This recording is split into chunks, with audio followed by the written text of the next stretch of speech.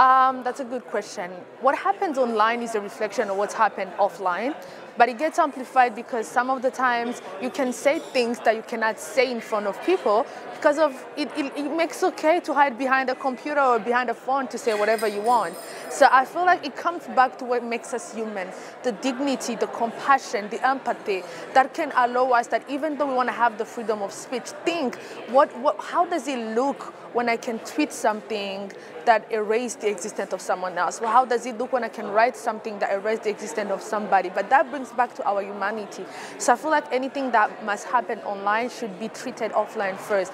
What ties together as humans? What is compassion, empathy, and how do we make sure that the same empathy and compassion I offer you offline, I give it to you as well on the internet, even when I don't see you, to feel how you are reacting?